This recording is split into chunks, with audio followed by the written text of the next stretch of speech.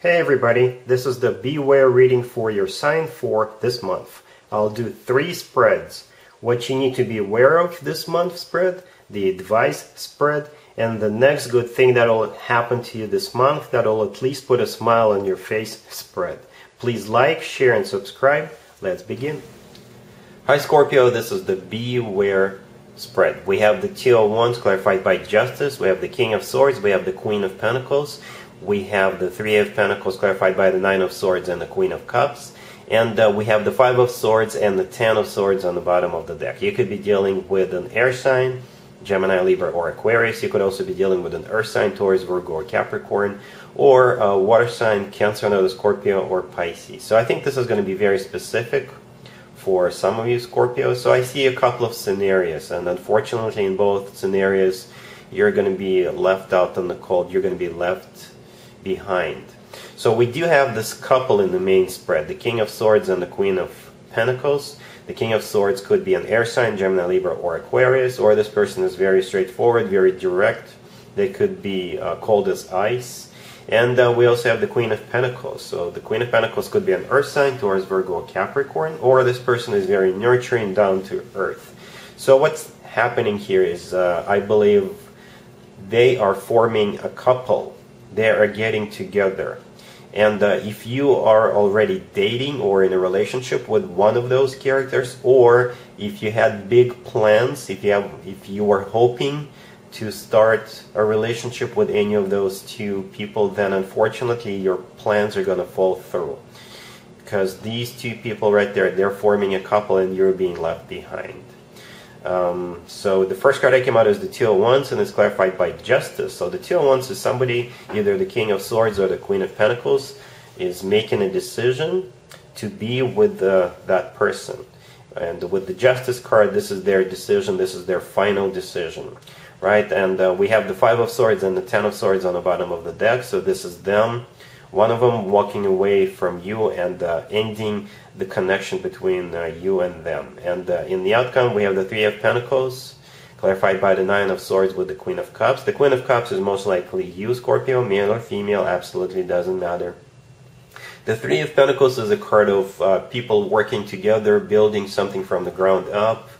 You know, and that was your hope, or this is what you were already starting to do with one of those characters, and that unfortunately is going to fall through because they're leaving you, or they are choosing somebody instead of you. And there you are with the Nine of Swords, just feeling sad and actually devastated. Yeah, so there you go. If you can interpret this spread in any other way, go ahead, please do so in the comments down below, but that's what I see here. Unfortunately, this person is either leaving you for another person, or if you were hoping to be with this person will choose another person instead of you.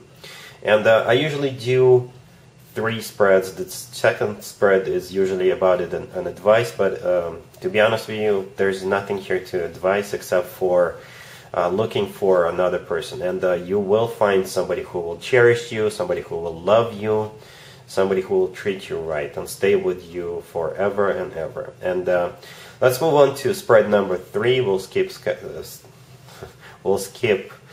spread number 2, and the third spread is about the next good thing that'll happen to you. Scorpio, here's spread number 3. This is the next good thing that'll happen to you, that will at least put a smile on your face spread. We have the Five of Wands, we have the Six of Swords, we have the Ace of Swords clarified by the Empress, and we have the Knight of Cups on the bottom of the deck. You could be dealing with a water sign, Cancer, another Scorpio, or Pisces. So it's a very symbolic spread. So the first card that came out is the Five of Wands. This is a card of a conflict, but for some reason I keep feeling that this is just unsettled energy, just crap that keeps happening to you, or something that doesn't go your way, things that keep happening to you, this unsettled energy or unsettled situation. So that is going to become a thing of the past, because the next card that came out is the Six of Swords. The Six of Swords is a card of moving. This is a card of moving out of choppy waters towards calmer waters. And the Six of Swords is also called the rough patch being over. So the Five of Wands is that rough patch. I don't know how big of a patch it was. Could have been a couple of weeks, a couple of months, or a couple of years, but I do see things are starting to look much better for you. The next card that came out is the Ace of Swords, and it's clarified by the Empress. And we also have the Knight of Cups on the bottom of the deck. So the Knight of Cups could be a water sign, Cancer, another Scorpio, or Pisces coming towards you, or it could be any sign. It's just love in general with the Knight of Cups. Love is on the way to you. And with the Ace of Swords, this is a brand spanking new beginning. The Ace of Swords is clarified by the Empress. The Empress is one of the most positive cards in the deck. The Empress is the mother of the tarot deck, so if having children is still an option for you, you could have children together with this new person. The Empress is abundance in its purest form. So like I said, the next good thing that will happen to you is you're leaving all that unsettled crap in the past, and you're finally moving towards something more suited for you, something abundant. There's definitely love on the horizon for you with the Knight of Cups. And the Ace of Swords, like I said, this is a brand new beginning. So yeah, there you go. Unfortunately, I don't have the timeline, because I usually don't ask for a particular month. I just ask for the next good thing. So this is the next good thing, and I think it's pretty good. We have one major arcana card, the Empress, and it's an amazing major arcana card. Alright, so that's what I got for you, Scorpio. Hopefully it resonates. If it does, please like this video, and other than that, have an amazing March. And there you have it. I hope my readings resonated with you, and if they did, I hope they make your lives better in one way or the other. Please share and subscribe and hit the bell to get notified. Thank you for watching.